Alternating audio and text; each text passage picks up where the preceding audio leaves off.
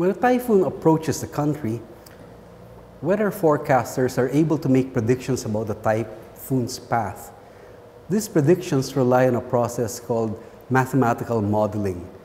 Today I want to talk to you about this method and how it has become a powerful tool to help understand our world and solve many real-life problems. Mathematical modeling refers to the process of describing mathematically the behavior of some real-life system or phenomenon. The mathematical description is called a mathematical model. A model may help to explain a system and to study the effects of different components. It may also make predictions about the system's behavior. Mathematical modeling has emerged as a powerful tool for studying a variety of problems in research. It's used in seismology, in climate modeling, economics, business, in drug research and manufacturing, in medicine, in the law, and even the social sciences. Mathematical modeling is an interplay of various disciplines. Of course, you have the mathematics behind it, but you also need technology, and for that, computer science is very important. And when mathematical models study a problem, they actually study a problem from a particular area of science or of the social sciences. So it's really an interplay of these various subjects. Real-life problems can be studied using mathematical models. Problems like the recent landslide in Itogon, Benguet, Typhoon Ompong, traffic, flooding. These are big problems of our society, and mathematics can help understand and solve some of these problems using this process. Modelers, for instance, can study climate and make forecasts and predictions about weather and climate. Our floods, which are big problems not just in the city but also in other places of the country, require a lot of this modeling process. This process is a very scientific approach that is necessary to understand and analyze these huge problems. Our population problems due to overpopulation can be studied mathematically. And we need mathematics because populations really have to be observed over long periods of time, which is physically impossible to do, and therefore you need to do a lot of these theoretical computations and predictions. What is mathematical modeling? Well, it starts with a problem, a real-life problem which is usually difficult to solve and requires a real-life solution.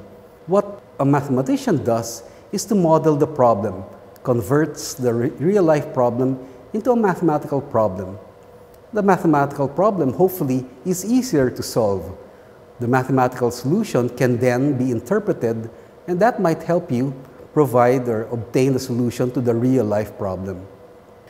Mathematical modeling does not replace experimentation or theory, but is used in complement with those two things. Sometimes it is necessary to do modeling. It is useful because sometimes the problem is too large to study. If you want to study the universe and the galaxies in astrophysics, then you need models because it's physically impossible to visit all those far stars and planets. Sometimes the problem being studied is too small. We encounter that when we do nanotechnology or when we do quantum physics. Sometimes it's too expensive. For instance, in creating a new aircraft, we can't just build prototypes and models of the actual aircraft because that would be expensive and time-consuming. So we use computers instead to make designs about these rockets and aircrafts. Sometimes the problem is too dangerous or destructive when we work with nuclear weapons, when we study pathogens, when we study disease. And as I said, it could be time-consuming. For instance, population studies or geological studies require long periods of time.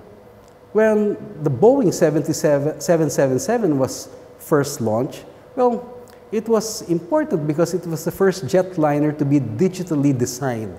So it was really pre-assembled on a computer, eliminating the need for costly, full-scale production. So computational modeling improves the quality of work and reduces errors and changes and reduces expenses. Archaeologists can study the past, reconstructing artifacts, and even entire communities using just a few missing pieces of pottery or implements. Aside from problems, natural phenomena can also be studied using models. You ever wonder why birds can fly in a particular pattern without colliding? Well, this can be explained by mathematical models. These models are really just a set of equations using laws of physics. When we study our environment or the ecology, we use a lot of models. The environment or communities are very difficult to understand. They are very complex and would require really all parts of mathematics to simplify and analyze this problem.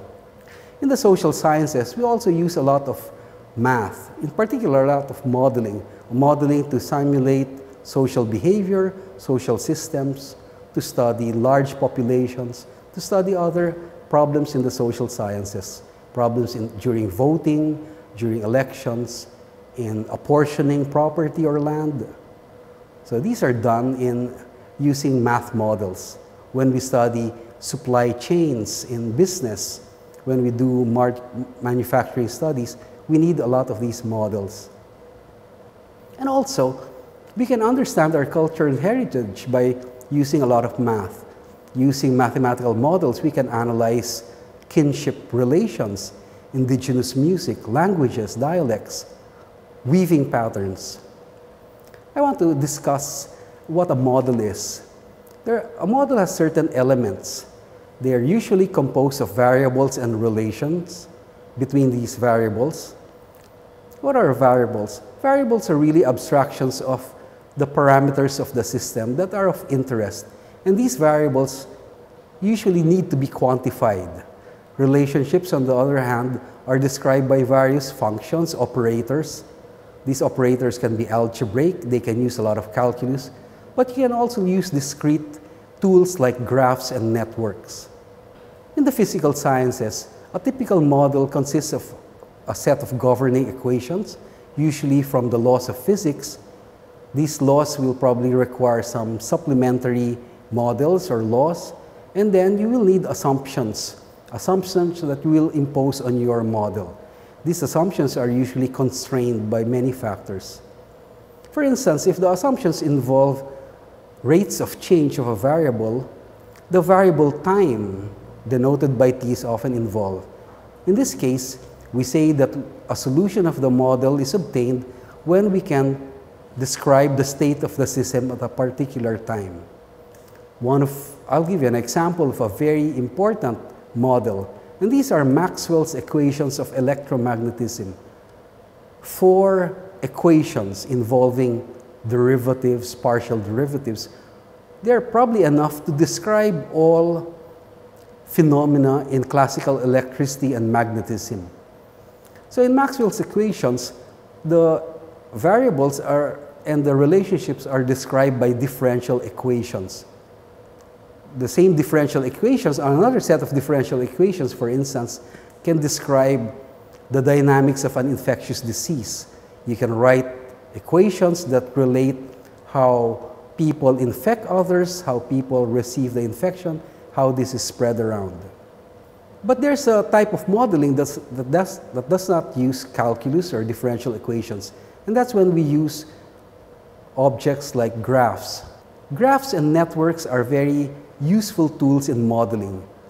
We can provide information, for instance, of the epidemic by studying how it moves from one infected person to the other using graphs. So through these graphs, we can study the spread of the disease. What are graphs? Graphs are very useful objects because they're very simple. A graph consists of a set of vertices, sometimes you call them nodes, and a set of edges which connect these vertices.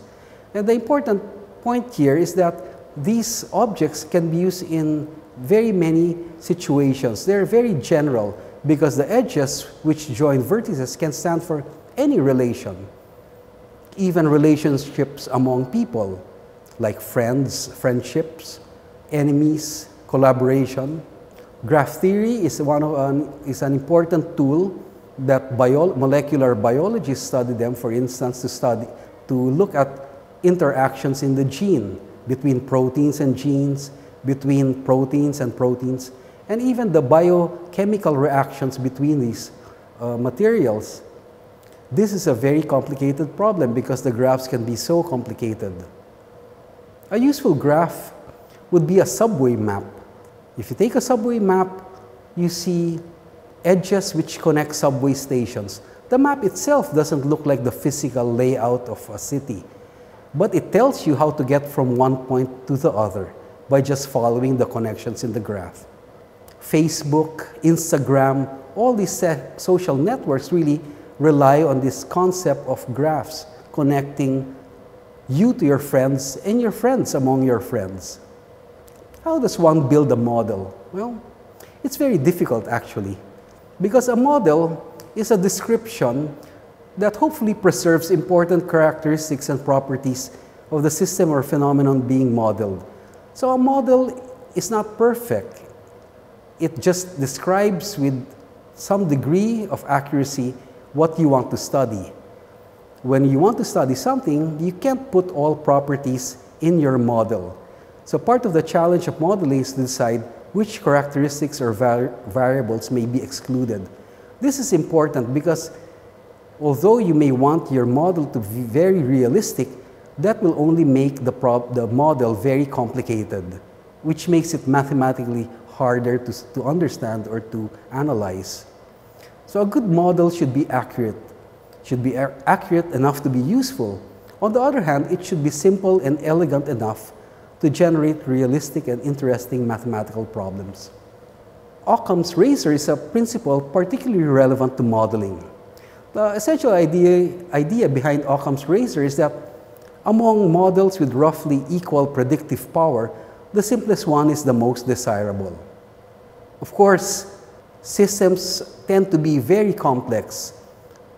The biologist Francis Crick, co-discoverer of the double helix structure of the DNA, cautions, while Occam's razor is a useful tool in the physical sciences, it can be a very dangerous implement in biology, he says. It is thus very rash to use simplicity and elegance as a guide in biological research. Well, we have to admit it. We can't simplify things all the time. How does the mathematical modeling process work? Well, it begins with a problem, a question, a research question, which you want to find the solution of. So starting with the real-world problem, you want to simplify it. Try to write a working model, and at this point, you try to perform your research and conduct investigations so that you can set up the necessary equations to describe your real-life situation. When you do that, you have to simplify these properties. You have to identify and select factors so that only the important aspects of your problem are included in your model. This means that you need to state your simplifying assumptions, and you have to determine the factors that can be neglected. This is a challenging part of the modeling process. And then you use principles of physics, physical laws, governing principles that relate all these factors. You identify which things are known and which things you want to find out. You set up relationships between those variables. Now, once you've set up your working model, you want to transform it into a mathematical model. So this means expressing your working equations and relationships in mathematical terms. You may have to write down a set of equations, like the differential equations I showed you earlier. And you want to find algorithms that allow you to understand and analyze these equations and find solutions if necessary. In general, the success of a model depends on how easy it is to use and how accurately it predicts. Once you have the mathematical model, next step would be to even transform it into a computational model.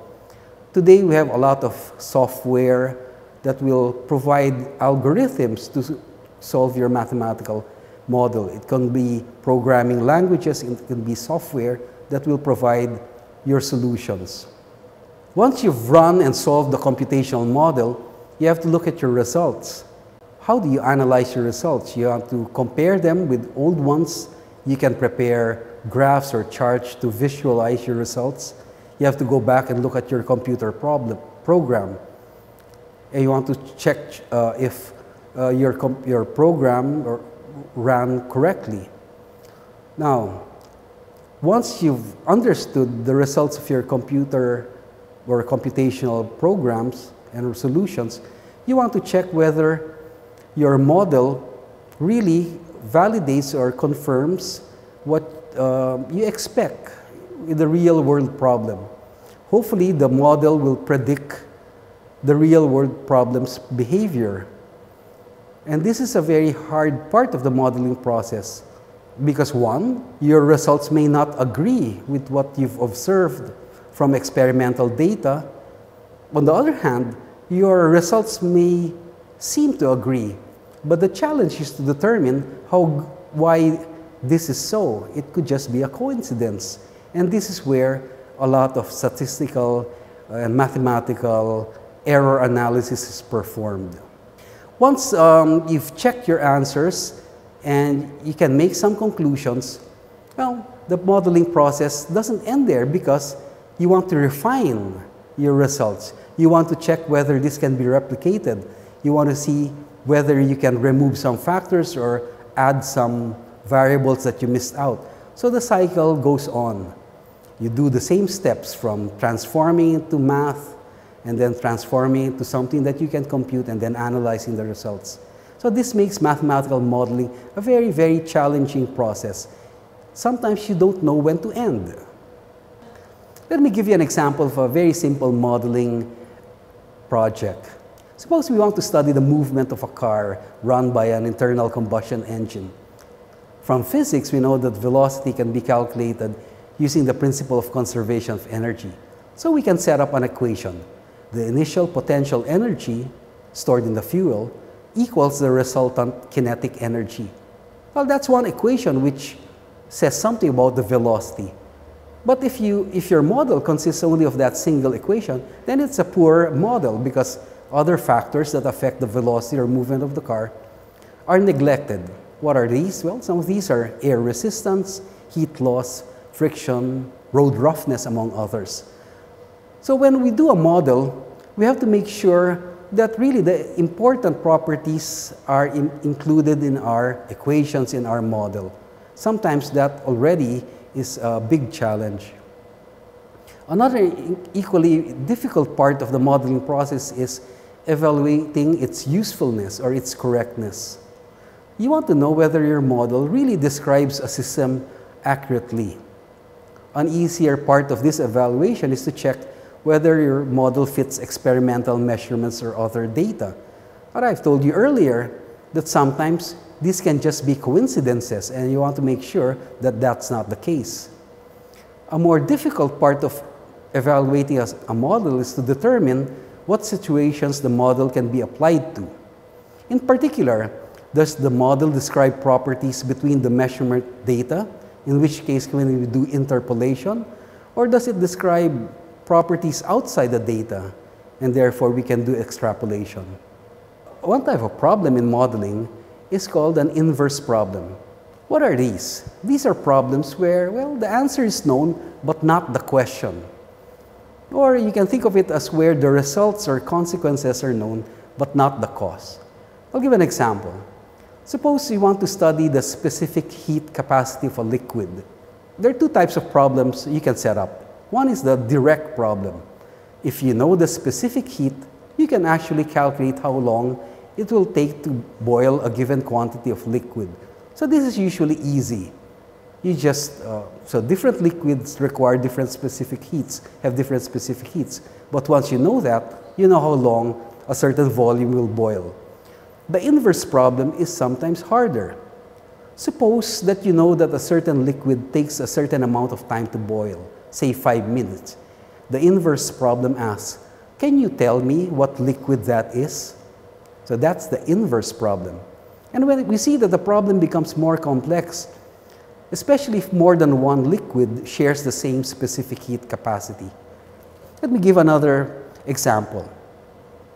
Suppose I know that 3 streams join to form a river, and that 4 factories are putting known amounts of pollutants into the streams.